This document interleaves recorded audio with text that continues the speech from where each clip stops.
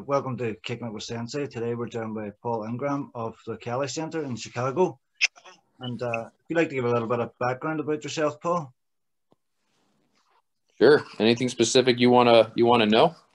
Just your history in martial arts, how you first got started, and Yeah, I got started in martial arts when I was a kid. I was about 6 years old. It was a little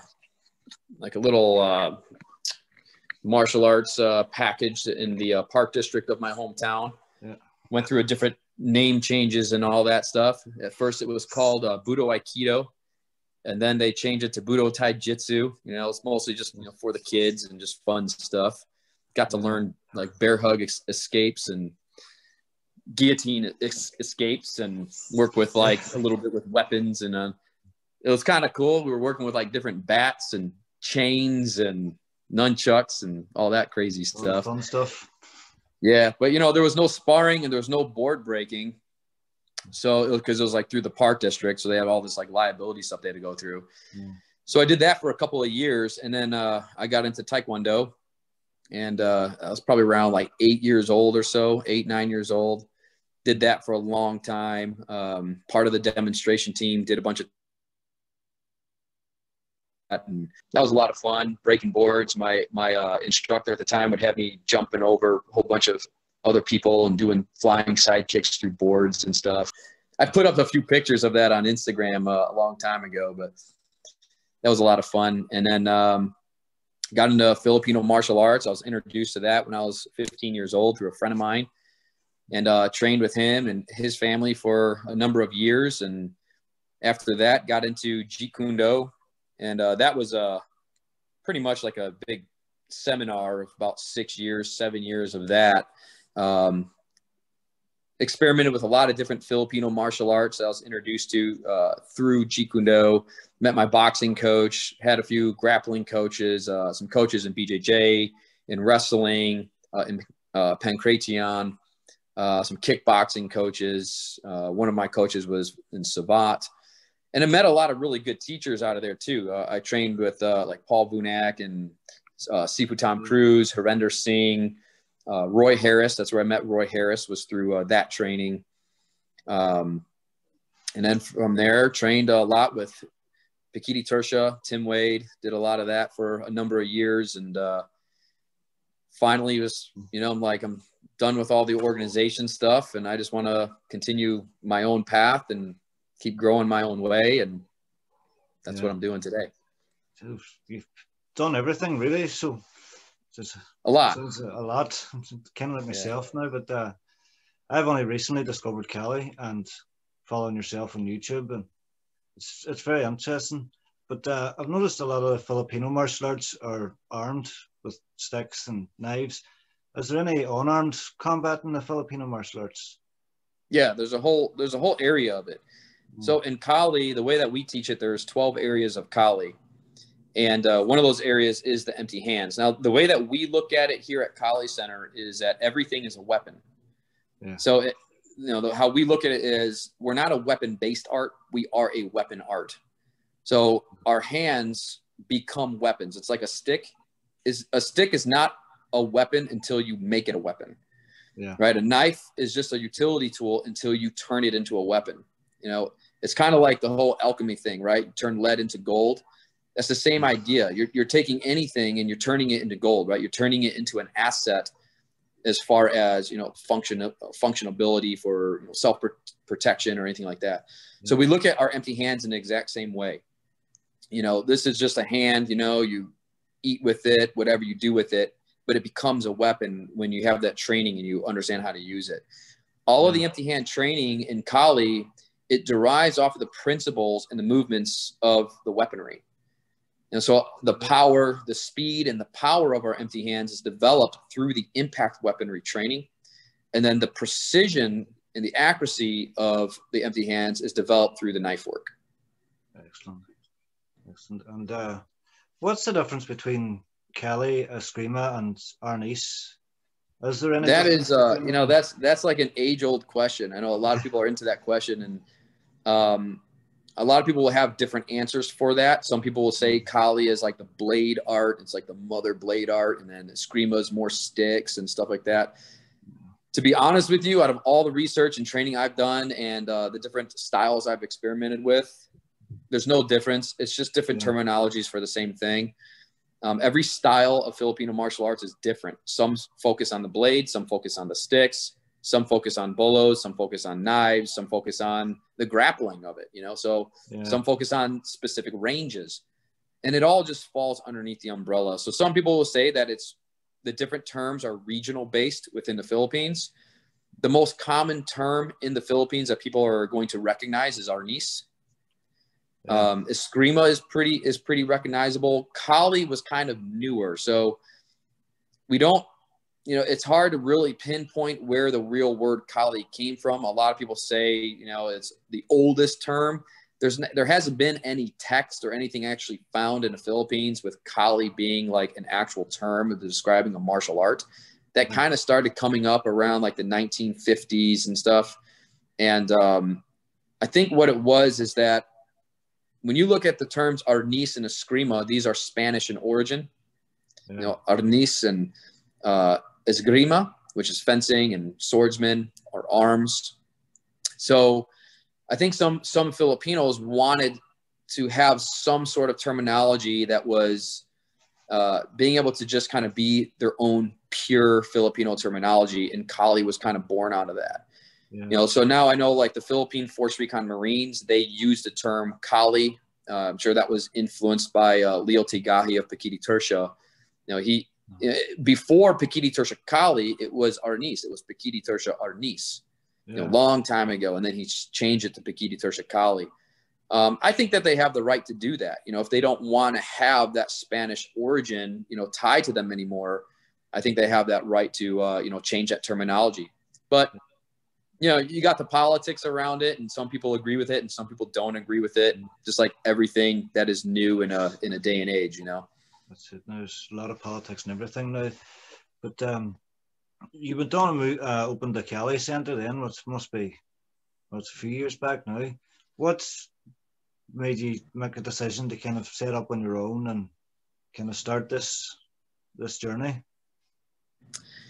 Training, man. I wanted to train the way I wanted to train. I wanted to get away from the politics within Filipino martial arts. It's deep, it's nasty, it's pointless. It doesn't do anybody good. You know, the people that the politics and all that hurt the most is the students, the practitioners that just want to train. You know, I just wanted to train, you know, and I wanted to be able to have that freedom to explore other things, you know, and different martial arts and see how that integrates into the system of things and find these different similarities and just kind of do things in my own way, you know, my own expression without somebody, you know, checking up on me and being like, oh, you can or you cannot do that. I'm like, are you kidding, dude? This is 2020, you know, at the time it wasn't, it was 2014.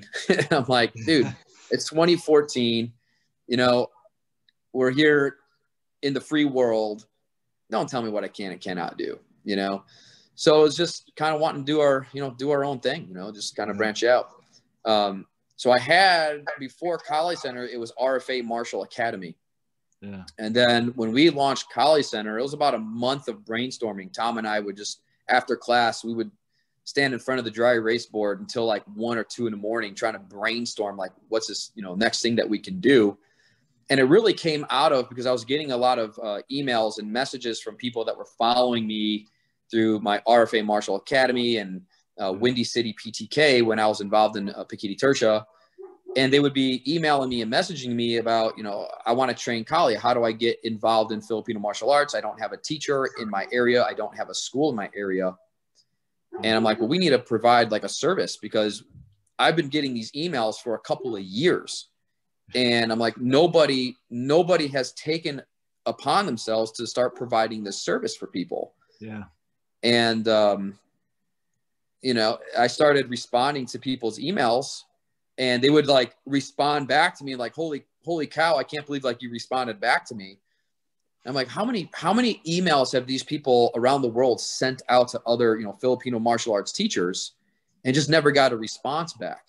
I'm like, and I looked at my staff guy, Tom, student of mine, training partner of mine. And I'm like, this is kind of BS that these people are just kind of being left out, like why can't just because they live on some, crazy island, now they have internet access or whatever, like they should be able to train too. So that's where Kali Center, that idea is where Kali Center was born out of.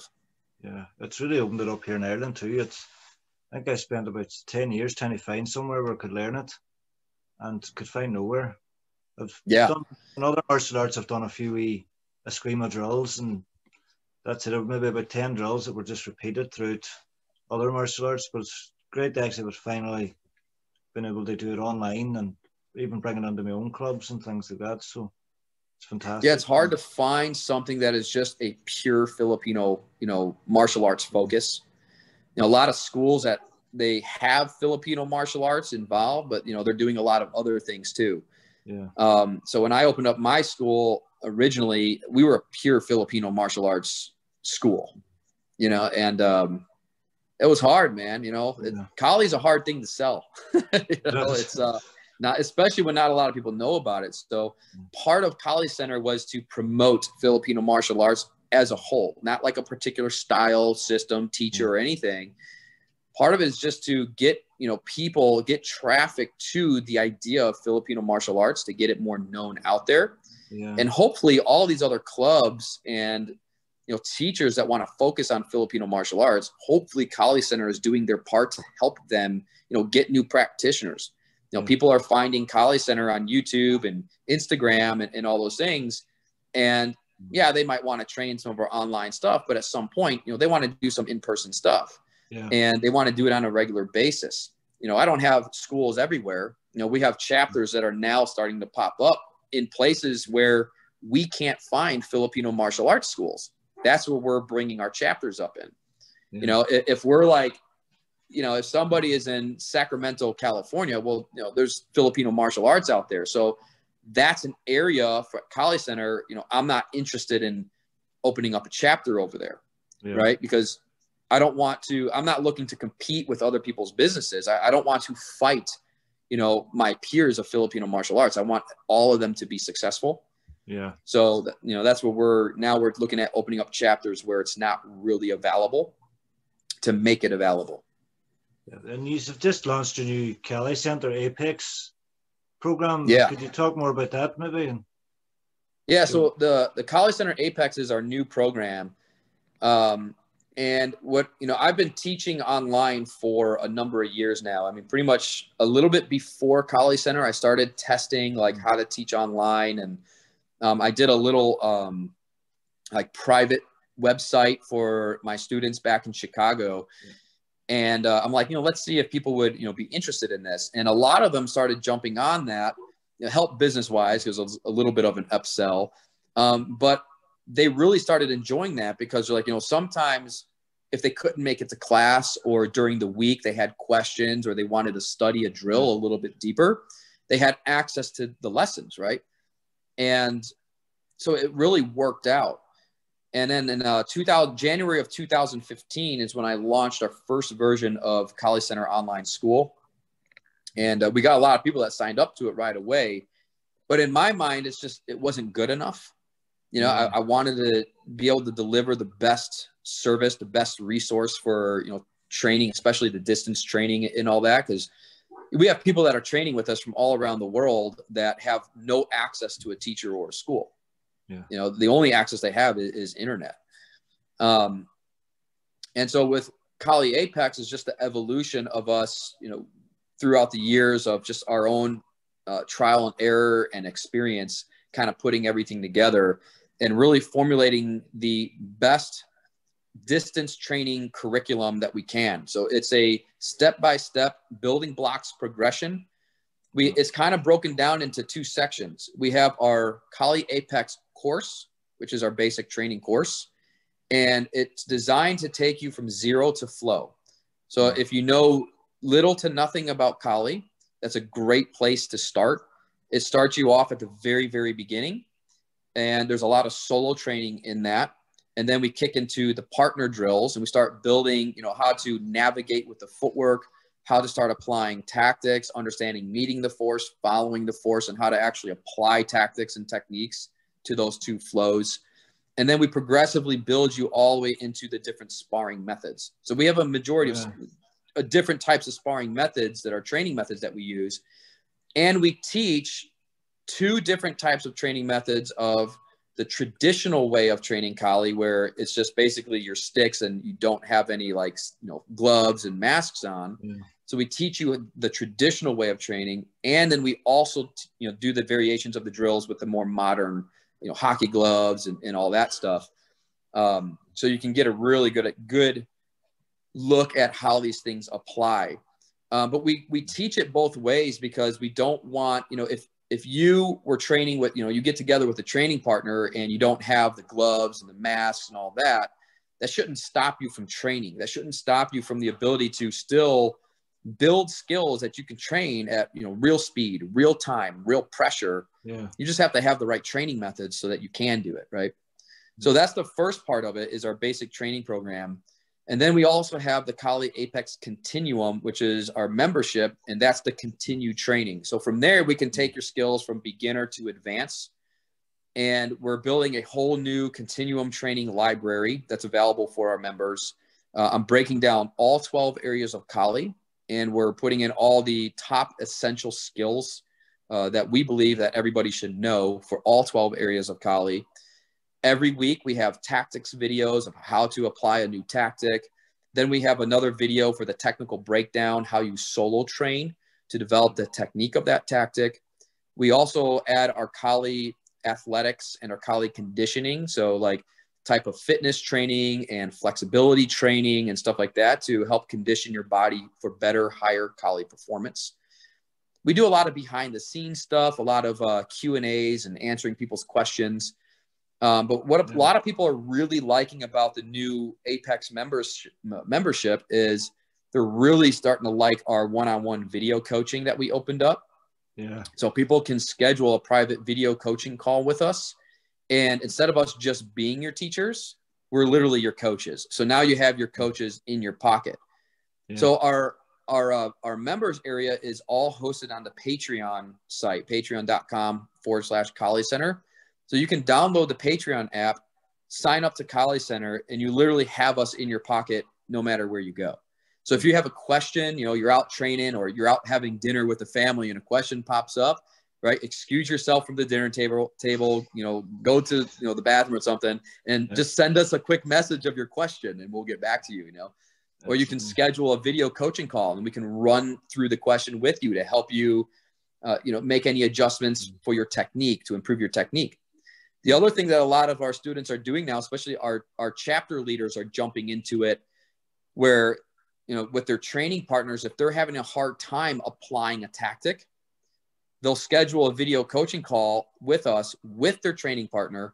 And now we can walk them through the application of the tactic. So we can see where's the error, and then we'll know, exactly how to fix that. We have not come across a question yet or like a reasoning for something not to work that we have not experienced ourselves yet in our training, and we also do live stream classes about once or twice a month. We do live stream classes. And with our membership, we also offer discounts to our in-person training seminars and our training camps and all that stuff. Excellent. And we wanted to put this together. The Apex is really about how to deliver the best training possible to people all around the world, especially in this day and age with this, global pandemic going on. So people can keep training, right? And it's affordable for them.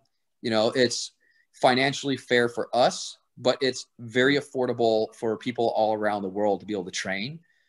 And the training is easily accessible, and that's really what we wanted to build. And it's the best training, right? You got training, you got instruction, you get coaching with it. It's something I wish I had, 20 years ago when I was starting my Filipino martial arts, Yeah, I'm actually getting quite jealous now of my daughter. I started following you a while back because basically looking for solo drills to do at home, and picked up a sticks and I started learning your Heaven 6 drill, and I had no partner then to try it with, so I trained my 8-year-old daughter to do it, And after about a month of both of us doing the drill together, she got far quicker than I did, and I couldn't keep up with her, so I had to go back and pick something else to go through. Just couldn't keep up. She's just so quick. But I suppose she'd be a lot more used to technology than I would be now at my age. But it's unbelievable how much they can use technology to pick things up. Yeah, but you can learn. You know, like I mean, I you know, it's one thing to use the technology. It's a whole different thing to like build all of this stuff, you know? So I didn't know anything in the beginning, you know, this has just been a learning process of learning how technology works. So, I mean, anybody can learn it. And, you know, with College Center, what a lot of people probably don't know is that if you don't know how to use the technology, all you got to do is send us an email and we'll help you out with it.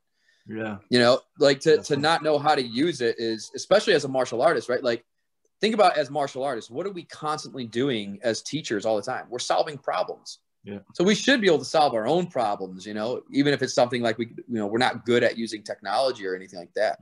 We can solve that problem or, you know, get a coach. We understand the importance of a teacher in it, you know, so we can do those things too and solve those problems even for ourselves, you know, and get that training. I have one of my chapter leaders in Belgium. He does the same thing. He trains with his daughter. She's like 9, 10. I think she's 10 now. Dude, she's good, man. When I was out there in Belgium a year ago, I was out there. We did a little training camp. It was like a 3-day training camp. And I was training a little bit with his daughter. And, man, she's good, man. 9 years old. I'm like, by the time she's 20, if she keeps with it, she's going to be a machine, man. No one's going to be able to touch her hand. It's unbelievable. Kids pick things up so quick. It's unbelievable. Now, I've my 2 youngest daughters now both training Brazilian Jiu-Jitsu. And then they train the Japanese Jiu-Jitsu with myself, and now they're both of them trying Kelly. But both of them are under 10, and they're unbelievable in all 3 already. It's just so fast at picking everything up. Oh, yeah. Yeah, they're sponges, man. They just absorb information. Yeah. You know, and then their bodies are so flexible, so they can do anything. Yeah, you know, definitely. They don't even have to like work on, you know, developing to do the splits. They could just do them, you know? Yeah. So it's unbelievable. Do you think it's going to be essential moving on in the future to have technology as a part of martial arts clubs? And I think it's essential right now. We're in the future. We're in the future, right? I mean, think about if it wasn't for the technology, how much training, especially in Filipino martial arts, how much training would people be doing right now? You know, schools have shut down all over the world, right? So if it wasn't for YouTube, which is basic technology, you know, how would we continue training? How would we continue communicating with each other without these social media platforms, you know, as martial artists to be able to support each other's training? So it's not so much that the future is right now. What martial artists, especially martial arts school owners and teachers, what they need to do is they need to catch up with the current times that are now. You know, like, when I was starting my business, I had to move outside of having other martial arts school owners as my business mentors. They were so far behind the times of business. So I had to like actually go out in the world and go get real business mentors, marketing mentors, sales mentors, so I can learn business stuff. Like I didn't have any business education before this stuff, you know? And that's kind of my biggest thing is like, we're in the future that we're thinking of right now. You know, so as martial artists, we just got to get with it. It's kind of like Last Samurai. Have you ever seen that movie with Tom Cruise, Last Samurai? You know, where it's like the samurai didn't want to let go of their traditions and all that. And it's kind of like that, you know, like the world is going to keep progressing forward in martial artists. You know, I don't know why, but we choose to like remain as dinosaurs. That means eventually as martial arts is going to go extinct if we have that mentality, right? Dinosaurs are extinct. So if you don't want you to go extinct as a martial artist, especially as a teacher or as a school, if you're using it to support your family or anything, you can't be thinking like a dinosaur, you know, you got to get in the times with evolution. You know, we're moving forward. Definitely.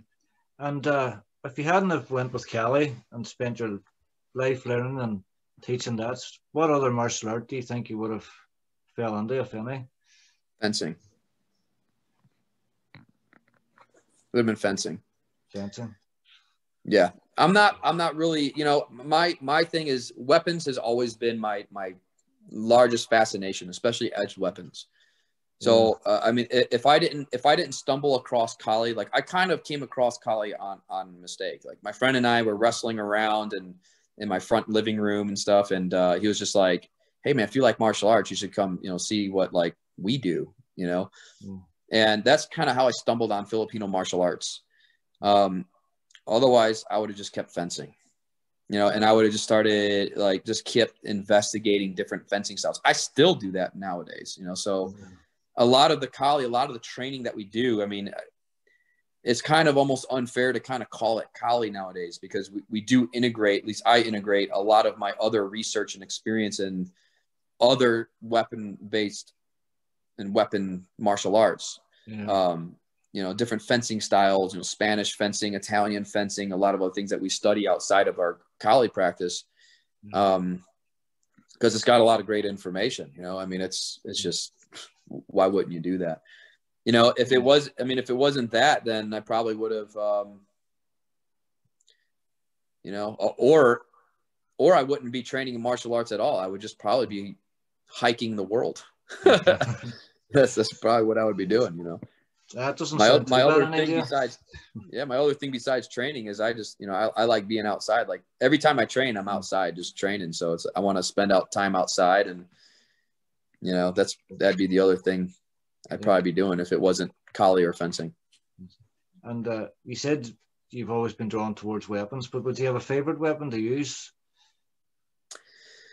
My favorite weapon to train, if I had to pick one, would be the short spear. The spear is it's a challenging weapon. It's so simple, and that's what makes it so difficult, especially when you're sparring with people. It's just hard, man. It really takes a high level of athleticism and skill development to really get proficient with the spear on that, like 1-versus-1. There's so much leverage to it. It's so fast. It's sneaky. There's aspects of the bolo to it. There's aspects of the knife to it. You have to be very, very meticulous on your footwork and your pacing of your footwork to finely control range. And you have to really identify the slight breakings of timing. And, in martial arts, it's really like a big thing is telegraph, like don't telegraph. But with the spear, you can telegraph something in a way where you're using the telegraph as trickery.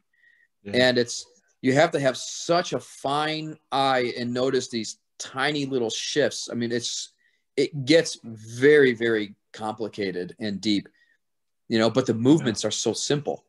But if the form isn't there, the leverage falls apart so quickly.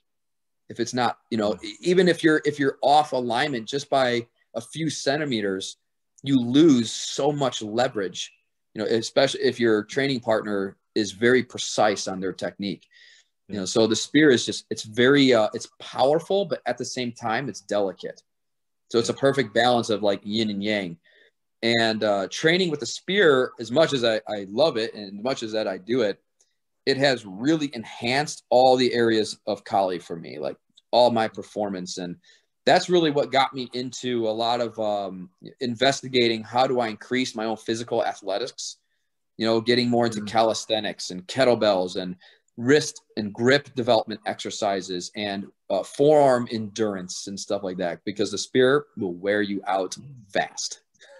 Yeah, definitely. No.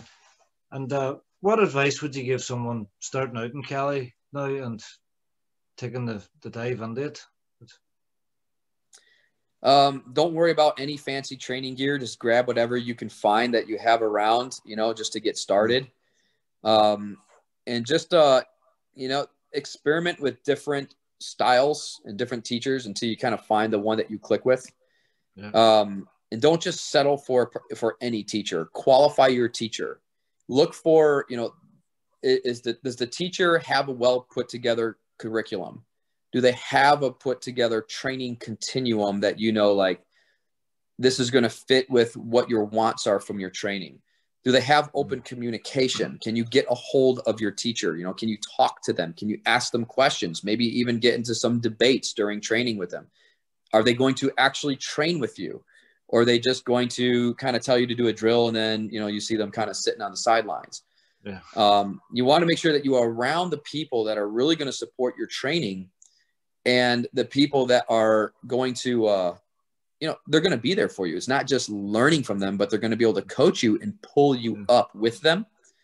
Find those 1 or 2 true mentors. Forget about everybody else. I mean, you can kind of peek and learn from everybody else, but take those 1 or 2, maybe 3 at the most, and study deep with them, you know, and just kind of have that become your mastery, at least for like 5 years or, you know, 10 years or something like that. And then you can always switch or whatever, you know, things like that. Kali is a good additional art. You know, you can train it solitary just by itself and you'll get really good at it. But it's also a good complementary art with other arts that you're doing. So if you are training Brazilian Jiu-Jitsu, if you're training judo, like I have a lot of students that train with me that train judo. We have a lot of international competitor judo people that train with us. Yeah. We have a lot of grapplers that train Kali with us, a lot. Probably more grapplers than we actually have strikers that train Kali with us.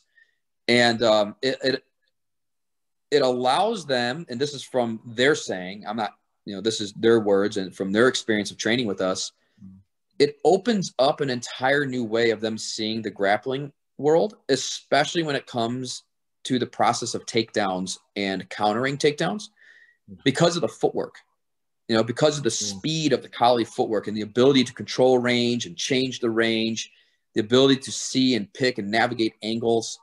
And a lot of our judo players that train with us are like, dude, I'm able to bypass a lot of the traditional like entries for judo. We've got some new pathways and it's like stumping people now. They're like, I don't know how you got there. It's like, it's like you teleported, you know? So it's, you know, it's really, really interesting the way that it complements other arts. Yeah. You know, I've worked with some firearm instructors here in the States.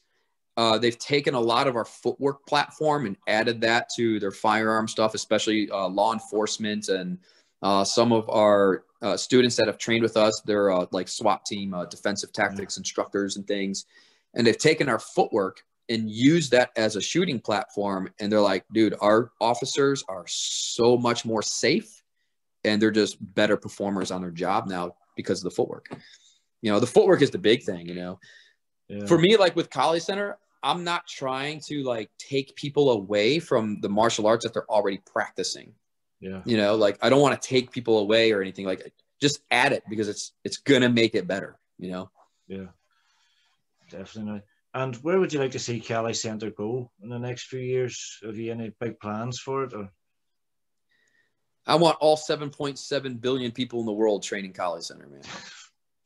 You know, Kali can change the world, man. Like there's so many benefits to martial arts beyond martial arts itself. Yeah. You know, there's so many things that we're kind of neglecting and we're ignoring as just people and an evolving society globally, that martial arts, man, you get things, you know, virtues and values and, you know, ethics and etiquette and things like that you really develop through martial arts training quickly, you know, because we're all going through something that's very difficult and we're going through these physical and mental and emotional things that we train in our martial arts. We're going through those difficulties together and we're supporting each other through that. And it really opens up a different level of not only connection with yourself, but connection with other people that you're going through that, you know, kind of suffering process with them. Yeah. I think it makes you a little bit more of a connective and a more compassionate person, you know, and that's kind of how we try to make sure our training is with Kali Center, you know, like the fighting and the self-defense, that's not really our focus here at Kali Center. You know, that's kind of, we call that like the minimal requirement for training. Yeah. You know, if you want self-defense and fighting skills, you're going to get that. You know, that's kind of a given when it comes to, you know, training Kali or training with us or most martial arts, right? Yeah. But it's all those other benefits that go beyond the martial arts that in this day and age are really, I believe, are far more important than just the fighting stuff. You know, the fighting is just the surface.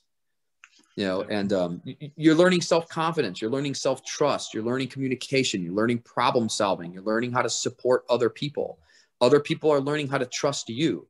You know, there's a lot of really great benefits. And I want Kali Center in every single household, every campsite, you know, everybody in the world, you know. Definitely. And would the Filipino martial arts have much of a philosophical side to it?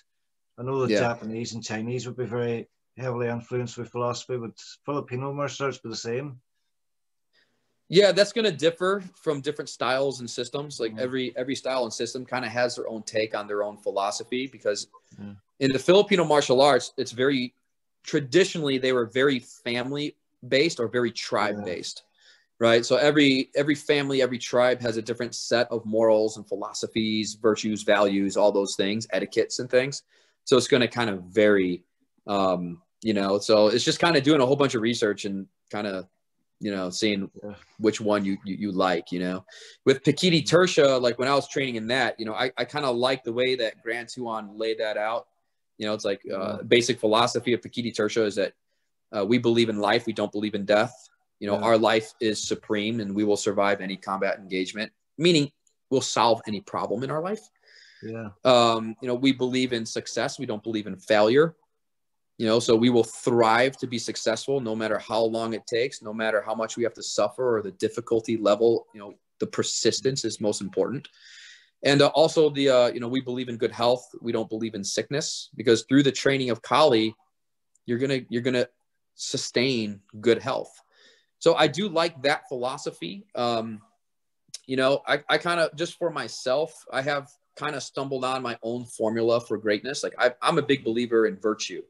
You know, my own philosophy kind of follows my own virtues, you know, and my top 3 virtues is truth, courage, and leadership. Right. So for me, if something is subjective, it's kind of like more of a value than it is a virtue. You know, like integrity is very important, but it's subjective, right? Like one day somebody likes you and they're like, oh, you have all this integrity. The next day they don't like you. And then all of a sudden you don't have integrity. But they cannot deny if you are a truthful person. They cannot deny if you have courage or you lack courage. And they cannot deny if you're a good leader or not, right? Or if you are leading your life through leadership. They can have their own opinion if you're a good leader or a bad leader, but they cannot deny if you are leading by truth and courage, right? So that's kind of my own virtues that I kind of lead by, you know, for myself in my own life. And for my students, I always kind of challenge them to, you know, don't copy my virtues and values. Find your own, you know, what's your top 3 virtues? And, you know, it's a challenging question. You know, when I ask people, like, what's your top 3 virtues? You know, a lot of people have a hard time answering that question. Like, they don't know. They haven't spent enough time pondering on that and visiting that. That's kind of my own personal take on the philosophy side. So it's different for everybody, as it should be, you know. But and finally, Paul, how can people get in contact with you and find you online for training? It's head over to kalicenter.com, KALICENTER.com, kalicenter.com. We have all of our, you know, online training stuff. We have a lot of different training materials.